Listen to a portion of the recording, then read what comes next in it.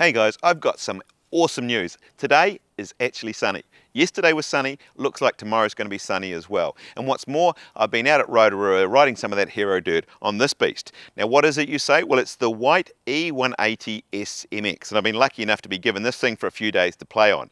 What is it? Well, it's a big travel sled really. 180 up the front, 170 rear, it's got some Zebs up the front, a RockShox Super Deluxe Select 170 on the rear, it's a mullet, it's got a pretty good spec, GX drivetrain, Code R brakes, big rotors, 220 front, 200 rear, so should be able to stop. It's, what else has it got on? Some DT Swiss wheels, I think it's got Whyte's own dropper post on it, and 750 watt hour battery, and it comes with the new Bosch smart system. And to be honest, this is the first bike I've actually reviewed with this, so I'm interested to see what that's like to use. What do we think of the looks of the bike? Well, I quite like it actually. It's not black, it's actually like a gunmetal grey. I guess we should probably talk about what's going on down here, because it looks quite different down here. One of the things about the Whyte bikes is they rotate the motor to allow the battery to effectively go underneath it. And the idea of this is to get the center of gravity or the weight as low down and centered as possible. One of the things I love about e-bikes, everyone always complains about the weight, or some people do. I actually like having a big lump of weight right where my feet are, and it creates stability whether you're jumping or just flying over tree roots. So I actually really like it. So I'd be interested to see whether you actually notice the difference with that. But that's basically why it looks like this. It does, for some, you may say she looks like she's pregnant. So I guess if you're the sort of person who wants a stealth-looking e-bike that people have to look at it 2 or 3 times to try and work out whether it's an e-bike, this is probably not the one for you.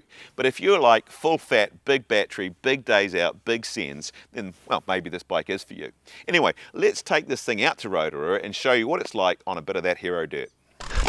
All right, let's start with a trail called Gonagutta. Many of you may think, well, that's not the start of Gonagutta, but yeah, I started at the top and then I realised I was talking a whole load of garbage, which you guys probably are very used to. In fact, I was going to start with Corridor because I haven't ridden that. In fact, I started making a Trail Forks video on it only to find that the new section was actually closed today. So anyway, Gonagutta is a pretty cool track. In fact, it has been a slow start because there was on the jump section there was a tree down, and I nearly hit it doing the jump. So anyway, I managed to break some branches and clear it to make it safe for the next rider.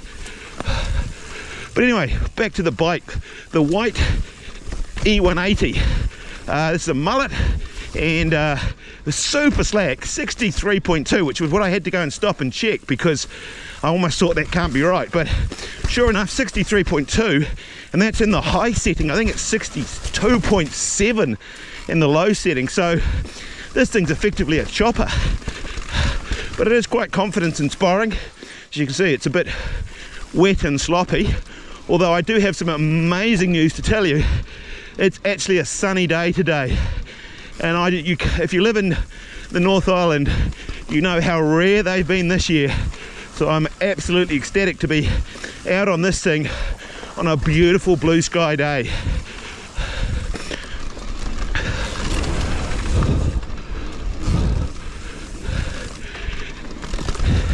If you ever get the chance to come to New Zealand, you've got to ride here in Rotorua. It's just a little piece of paradise, eh? I'm not sure how long the dropper is in this, but it feels pretty long. Certainly get well out the way. Again, I'm the sort of rider, even a little climb like that, I'll flick it up, have a little sit down, even just for a few pedals, and then whack it back down again. Sometimes I think I use the dropper post more than I use the gear lever. See, I'm back down again now.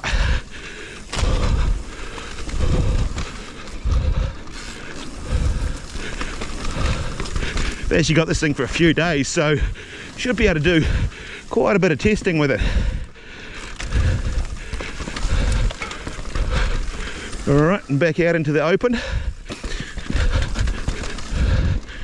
I always have a little cry when the trees are cut down, but it's all part of riding in a commercial forest. Okay, so first impressions, I really enjoyed it actually. I'd probably describe this bike as stable. It's a long travel, slack bike, fairly long, and it just rails over all those tree roots, drops. At no point do you think you're going to get thrown off the bike. It's probably not the lightest, poppiest, most nimble bike I've ever ridden, but as I say, I guess it's a big travel bike. That's kind of what you would expect, but I really did enjoy riding it. Now, one thing I didn't mention before when we were talking about batteries and motors and things is that the battery will drop out through the bottom here, and one of the things that Whyte claims is that this tube is obviously a complete round tube here, and that makes the bike stiffer and stronger than a lot of the e-bikes who have batteries that drop out through the bottom and don't have a complete solid down tube. Don't know if it's true, couldn't tell when riding, but anyway, that's what it is. The other thing, of course, we were talking about was the Bosch Smart System. Now, I must admit, the first time when they launched this and I saw it, I thought, Bosch, that's a little bit ugly. You could have done better. When you actually look at it in the flesh, it's actually not that bad. And I must admit, I quite like it now. But initially, when I saw pictures of it, I thought, it looks a bit ugly. Now, for the eagle-eyed viewers amongst you, you may have noticed there is no screen on this bike. There is no display, and that's deliberate. You can add one if you really want one, but the reality is you don't actually need one. And I quite like it like this, and I think actually if I got a new bike with a Bosch motor, I might even just do this myself. It tells you how much battery you've got left, and it tells you what mode you're in, and if you want to know all the other things like how far you've been, your cadence, how high a hill you went up and all that, you can link it with your phone. I always ride with my phone anyway, and I think it's called the Flow app. And you can even download maps to Strava, and the other thing that's quite cool is you can even play with the power settings, and like in turbo and things like that. There's a couple of the power settings I think you can fiddle with, and so you can make it stronger or lower depending on what you want. And I think that's really pretty cool. All right, I think like all e-bike tests, they have to have some jumps thrown in. So anyway, why don't we try Katori jumps and see how we get on with that. Okay, so this is a little set of dirt jumps. I always find this quite challenging on a big e-bike, so I figured this will be a good first test.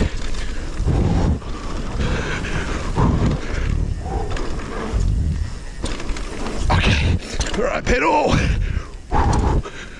Okay, we'll take that. Not perfect, but for a first run, I'll take that. Whew. All right, let's do this set of jumps here.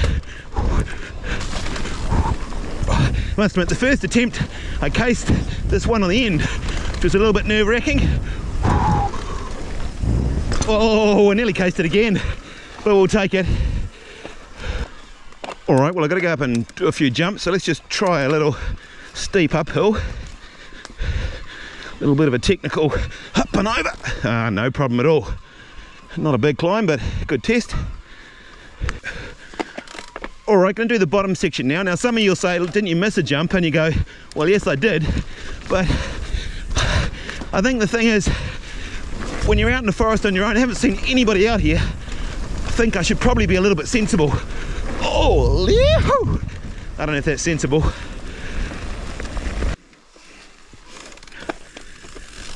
All right, we're dropping into here into a track called Tu Tiata. This is the bottom section anyway. And yeah, a bit of tech. It's a pretty cool track, haven't ridden this for a while. This bike, I imagine, I feel quite confident jumping it. Saying that, I must admit, I've been riding around the forest for hours and I haven't seen another living soul. And then you start to get that paranoia that what happens if I go down here? Will anybody ever find my body? So once you get that thoughts into your head, you're pretty much screwed. So haven't done any seriously big jumps on it, but this with a sort of 180, 170 travel and a big slack head angle, I imagine you could go huge on it if you've got the guts for it, which maybe today is not the day, but I have got it for a few days, so who knows. Very reassuring, I guess, on this techie stuff. Feels very confident. I quite like the tyre choice. Got Assegai wide tread 2.5. Seems like a pretty good choice to me. Pretty good grip. As I say, it's got some Rotorua's Hero Dirt today. A little bit wet, but go that line. Whoa! Gee, haven't done that for a while. That was a drop. Okay, all good though. The bike just said no worries. Pretty nicely spec'd bike, this one. It's not the top of the line, but for the money, it's pretty impressive. Say GX drivetrain, Kodar brakes, sort of good RockShox suspension. So yeah, I must admit it handles really well. The suspension's been really great so far. Didn't have to do a lot to set this one up, which was cool. Oh, it's a fun track. Whee! Tree roots galore. Bit of a wall ride. Bit more tree roots. Whee! That's not what you want. I was gonna bunny hop that log, but decided against it. There's not normally a big puddle there. Anyway, on we go. One thing I have noticed on the display here, you can see that it's got 2 green bars and a white bar. And I think the white bar must come on at 10%. So I guess that means it's just come on. So I guess that means we've got 50%. So I guess it's a lot better than only having 20% increments. You've effectively therefore got 10% increments, which I think is quite cool. Okay, for those of you who know Rotorua, you'll think this is not Rotorua, and you're right, this is Tauranga, this is Oropi Grove, and it's a nice little steep, technical, rooty climb. Now a 180, 170 super slack bike, typically you would never go up this hill, but of course on an e-bike, no issues at all. In fact, all the other cyclists have been taking the long bypass because they don't want to ride up there. Anyway, sweet as. All right, I really enjoyed jumping this thing. There is one issue though I do have with making these videos. People often say, oh, come along and I'll film with you. But in my experience, people get really bored. I set up cameras, I ride past them, I set the cameras up again, I ride past them. I try and get lots of little shots to make the video more interesting. And most people find that incredibly boring, and I feel under pressure not to do it. So I tend to do the videos on my own. The downside is I come up to jumps that I know I can clear, but then I think, well, there's no one around, and I lose my bottle, and it's not my bike. And so, yeah, sometimes I end up, and it annoys me because I think, oh, I should show this bike doing bigger stuff. So anyway, we didn't do huge jumps, but the jumps we did, it was really good fun. In fact, I think this thing could go seriously huge if you were so inclined to, you know, it's got a lot of travel, very slack, very stable. Just go for it. Should you buy this bike? It's a good question. I'm going to tell you one thing that may help that decision for you. This bike, say, Electric Bike Rotorua rang me up and asked me if I wanted to try it out, but I believe they're retailing this for 10 grand, just shy of at the moment. And if you think about what's on this bike, it's got, you know, RockShox suspension, it's got a GX drivetrain, it's got code brakes, 750 watt-hour battery, the new Bosch Smart System. That seems damn good value for money, to be honest. I'm pretty impressed by that. If you look at some of the other bikes I've reviewed recently with eye-watering price tags, I know 10 grand's a lot of money and I'm not belittling that, but you know, for what it is, that seems pretty damn good to me. Now, I must admit, I should make a confession. Electric Bike actually, they said to me they've got the 160 version as well, and that was in a medium, and that probably would have been a slightly better fit for me, but me being me, I really wanted to take out the big boy. So this one's a large. I think the reach is 483, so I'm probably about a 463 reach, so it's only just slightly bigger than what I'm used to. But yeah, I just wanted to take this thing out, and I really had a lot of fun. Anyway, you know the story. If you haven't subscribed to the channel, that really helps me out, helps me get more bikes. I'd love it if you did that. Thumbs up, like. Leave me a comment. Let me know. Have you got one of these? Do you enjoy it? What do you think of it? And if not, we'll see you on the next one.